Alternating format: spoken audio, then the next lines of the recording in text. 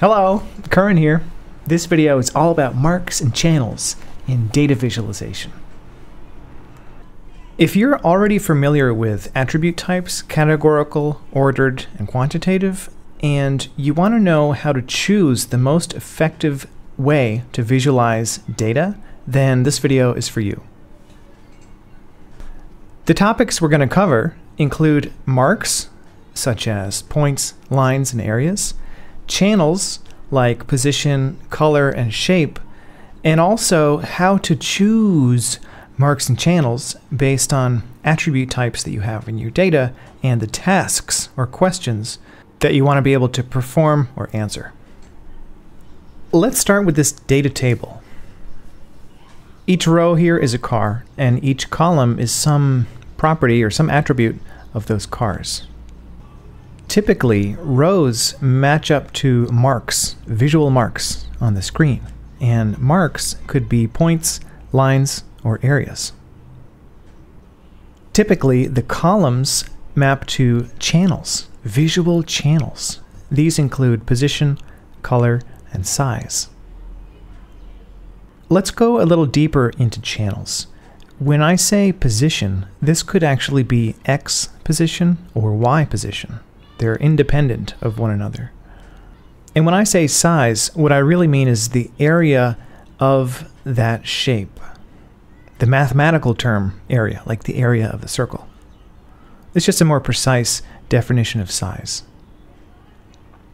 And within color, in fact, you can break down color into two orthogonal dimensions. One is luminance, the variation of brightness, and then the other is hue. And that's the variation of what people typically think of as color, like red, blue, and green, whereas variations of luminance would be like light blue or dark blue. On the top of this grid here, we have categorical, ordered, and quantitative as attribute types. We have dots where it makes sense to use a given channel for a given type of attribute. Notice that X and Y position are the most powerful channels because they can encode all three types of attributes. Area really only makes sense for ordered and quantitative things. You could technically encode categorical data with area, but it would be a little misleading because there's a natural ordering between different areas. You know, something is larger than something else. But if the data has no intrinsic ordering, it's sort of misleading to use area. That's why there's not a dot there. And then for color luminance, that can encode ordered or quantitative data because luminance has a natural ordering within itself. I mean, you could say some color is lighter than another color. Whereas hue can properly encode categorical attributes because different hues are simply different. No hue is greater or less than any other hue. That's why it maps to categorical attributes really well. So that's a summary, a very high-level overview, broad summary of what kind of channels match up with what kind of attributes. And together with marks, you can create visualizations. Visualizations are combinations of marks and channels, meaning any one of these channels could be applied to any one of these mark types. Let's go through some concrete examples. Here's a typical scatter plot that just uses X and Y. So the mark type here is points, and two quantitative attributes are represented, one with X position and one with Y position. These little red dots here mean that this is sort of active in the current visualization. Here's a variation of that scatter plot with stylized circles. I wanted to include this just to point out that, yeah, these circles, even though they're stylized, they could be still considered as points as far as marks go. And it's still just encoding two quantitative attributes, one for X and one for Y. In this scatter plot, another attribute, a categorical attribute, is encoded using hue. In this example, another quantitative attribute is represented using area. You can also use hue and area at the same time. So this scatter plot shows 4 attributes. One quantitative with X, another quantitative with Y, another quantitative with area, and a categorical attribute with hue. Here's another example of a scatter plot that uses points with X and Y showing quantitative attributes.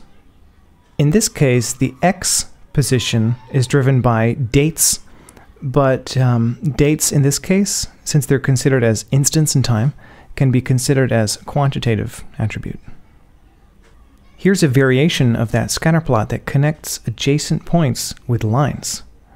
This visualization uses points and lines as marks. If you take away the circles, what you're left with is a line chart that uses a line as the mark, and it still uses X and Y position to encode two quantitative attributes. Here's a variation of that line chart that uses area under the curve. The mark type here is areas, and instead of using Y position, I'm saying that, all right, this is actually using area to encode the quantitative attribute temperature. But this is actually misleading because the area doesn't have a zero baseline. This is not really a valid way of visualizing it because, see, this is not a zero baseline right here. The domain of the temperature should start at 0. And temperature is not even an absolute quantity. So in order to avoid misleading area charts, you should always use a zero baseline. Here's an example of an area chart that makes sense because it has a zero baseline. We can say that, yes, this uses the area channel to represent a quantitative attribute because the area under the curve is in fact, it corresponds directly to the population value for each of these different points in time. Here's a similar visualization that breaks down the population of the world into the population of the top 5 most populous countries. In terms of channels, this represents one more attribute, a categorical attribute, namely the country, using hue. Here's another visualization of the same data using lines instead of areas. This pie chart uses areas as the marks, and it also uses the area channel to encode a quantitative attribute and uses hue to encode a categorical attribute. In terms of marks and channels, donut charts are pretty much the same as pie charts. Bar charts use lines as the marks. And in this case, we have a vertical bar chart. So X position represents a categorical attribute, and area represents a quantitative attribute, the area of these lines, these rectangles. Here's a variation of that same visualization that also uses points in addition to lines as the marks. With a horizontal bar chart, the Y position represents the categorical attribute instead of the X position. That's really the only difference between horizontal and vertical bar charts.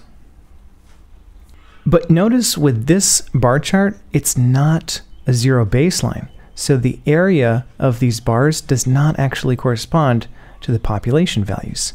See that value for Mexico? You can't even see it because the domain starts at the population value for Mexico, which is really invalid for a bar chart. Bar charts should always have a zero baseline, meaning the domain should start at 0, the domain of the X scale in this case. Here's the corrected version of that bar chart. It uses a zero baseline, so the area as a channel is now accurately representing the population values for each country. Here's a variation of that visualization that uses points as marks instead of lines. In terms of channels, this is a scatter plot, but it uses X to encode a quantitative attribute, but it uses Y to encode a categorical attribute. Here's a variation of a scatter plot where both X and Y represent categorical attributes, and area represents a quantitative attribute. With this stacked bar chart, we're using areas as the marks, And we're encoding 3 attributes. One categorical attribute with Y position, up and down. One quantitative attribute with area, the area of each of these slices. And then another categorical attribute with hue. This is a stream graph visualization that uses areas as the marks. The X position is a quantitative attribute, namely time.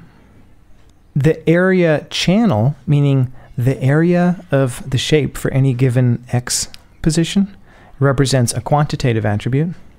And the hue represents a categorical attribute, namely countries. This is showing, by the way, the number of refugees and other persons of concern coming from these origin countries. I wanted to include this example because it uses luminance to encode a quantitative attribute. Notice how all these colors, it's the same hue, they're different shades of the same color, only the luminance varies. So the marks here, you could say it's areas, geographic areas. And I combined position of X and Y just into one thing for this because the position here is really driven by geographic position. So we can say that, all right, position is used to encode one categorical attribute, namely these geographic areas. I think these are census tracts. So after seeing those examples, maybe this little grid makes more sense. And you can see how channels, together with marks, can be used to create visualizations. This taxonomy of channels, though, is kind of a simplified version. Just to sort of explain the concepts, I want to present this slide by Tamara Munzner on marks and channels to give a sense that there is, in fact, a more detailed taxonomy of channels here. In this taxonomy, as far as channels go, we've got position, horizontal, vertical, and both. Shape, which, it can be used, but it's not really so commonly used. And then size. And size is subdivided into length and area and volume. Color and tilt as another channel. And tilt, again, is one of those things that I don't really see being used that much. Here's another taxonomy of channels from Jacques Bertin, the Semiology of Graphics book. In his view, all right, the dimensions of the plane, X and Y, are sort of central. They're the most powerful. And then once you've settled on that, you can modify shape, size. He calls this value, but this is like luminance. There's also texture, which I've only seen in Semiology of Graphics. I haven't seen that in any more modern taxonomies. And then you've got hue and tilt. So this is Jacques Bertin's taxonomy of channels. And there have been a number of these taxonomies over the years. Here's another one, the Visual Variables chart from A Visual Guide to Map Design for GIS. Across the top, we've got points, lines, and areas. And going down, we've got shape, size, hue, color value, which is the same as luminance, color intensity, which is the same as saturation, and texture. And there's this other column, what each is best to show. Shape is good for qualitative differences. Size is good for quantitative differences. Hue is good for qualitative differences. And by the way, qualitative is used sort of synonymously with categorical attributes. That's what it means. Color value is good for quantitative differences. Color intensity is good for, it says qualitative differences, but I would argue that this has an ordering too, so you could encode quantities with the color intensity or the saturation. And texture is sort of an interesting case because they say it's best to show qualitative and quantitative differences. But the thing is, how do we choose how to combine these marks and channels? I mean, there's like a billion possible ways you could do it. I mean, how do we choose between alternative idioms? Idioms, from Tamara Munzner's book, it's like a chart type or a visualization technique. How do we choose between visualization idioms, combinations of marks and channels? This is a figure from a 1986 research paper by Jock McKinley, who went on to get involved with Tableau, or the founding of Tableau, I think. It shows these rankings of channels for quantitative, ordinal, and nominal, which is the same as categorical, attribute types. The things at the top are the most powerful, the most effective, and they are decreasing in effectiveness as it goes down the ranking. Notice that position is king. Position is at the top of all of these. For quantitative attributes, the next most powerful channels are length, angle, slope, area, volume, and density. For presenting ordinal attributes, after position we've got density, saturation of color, hue, which I find interesting, texture, and so on. And for categorical, hue is the second most powerful after position. And then we've got texture, connection, containment, density, saturation, and shape. So this was the state-of-the-art ranking and sort of taxonomization of channels as of 1986. Here's a figure from a 2010 paper by Jeff Hare and Mike Bostock. This is about how accurately people perceive the quantities behind these different ways of encoding data. And they compare it to Cleveland and McGill's paper, which is another seminal paper that did a similar study. And so they studied the effectiveness of bars versus stacked bars versus grouped bars. And this more recent paper extended it into pie charts, or angles, circle packing, and rectangular areas, such as tree maps. This here shows the log error for each. So what it shows is that bar charts are the most accurate way of presenting quantities. The second most accurate is stacked bars. The third most accurate is grouped. And it goes to show you also that pie charts are not as readable as bar charts, but also the circle packing technique is even less accurate than pie charts. So this gives an interesting way to sort of prioritize or figure out what kind of visual encoding you want if your goal is accurately presenting the data. And here's an interesting piece from the world of psychology or psychophysical study. This is Stevens' psychophysical power law. On the y-axis we have perceived sensation, and on the x-axis we have the physical intensity. Notice how the perception of length is always exactly correlating with the physical intensity of the length.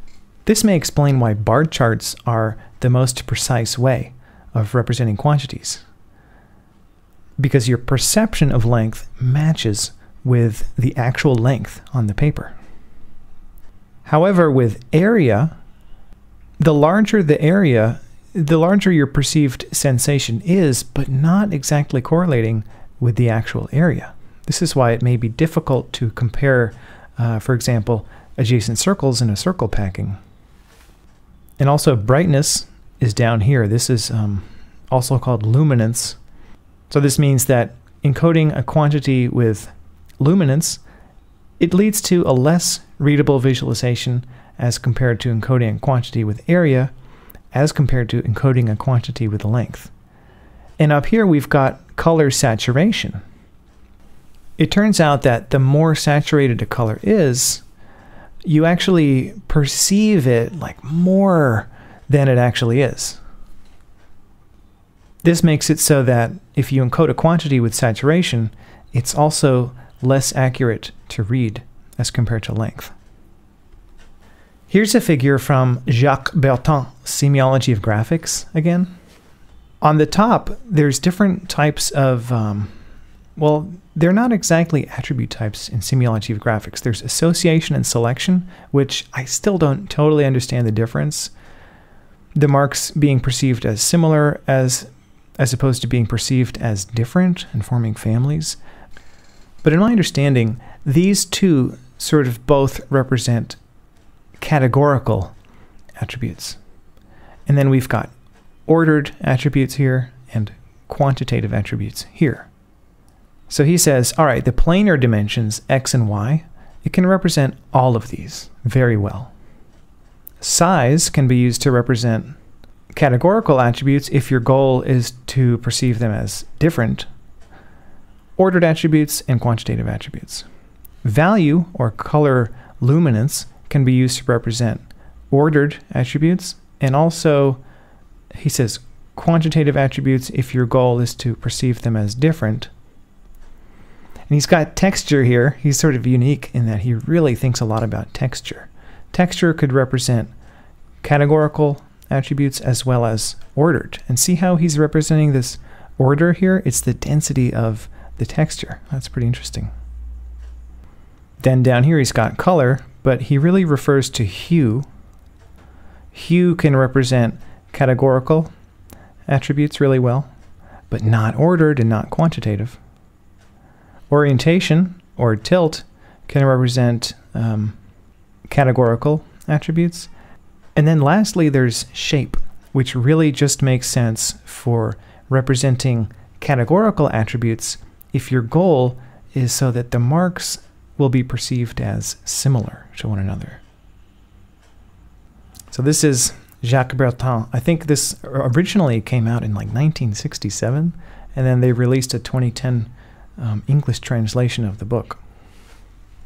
This is sort of a condensed version of that previous figure from, again, inside Semiology of Graphics. And this is annotated with my like hand-drawn notes in my copy of Semiology of Graphics. And this figure here is actually what inspired my simplified taxonomy of the channels that we started with. But still, how do we decide the best visual encoding? To close, I'd like to go over this slide, again by Tamara Munzner, from her book Visualization, Analysis, and Design. These are all the channels laid out in her taxonomy, which I and many others consider to be like the end-all be-all of these taxonomies of channels as of, modern times. And these here are ordered intentionally with regard to their expressiveness. See, on the left, these are all categorized as magnitude channeled, which makes sense for ordered attributes, or also quantitative attributes. And on the right, we have the identity channels, which make sense for encoding categorical attributes. And we can decide which of these to use in terms of the expressiveness principle, matching the channel and the data characteristics. This is sort of what I've been talking about all along, matching the attribute types with these channels. But the real way that I think is best in terms of deciding what combination of these to use is the effectiveness principle, encoding the most important attributes with the highest ranked channels in terms of how accurately they can be perceived. But how do we know what the most important attributes are? I want to point out that this depends on the task at hand. It depends on the task that you want the viewer to be able to perform. It depends on what questions you want to be able to ask of this data through the visualization. This is why you need to have an understanding of your data and the tasks at hand going into a visualization project. All right, that's it for marks and channels in data visualization. Thanks for watching.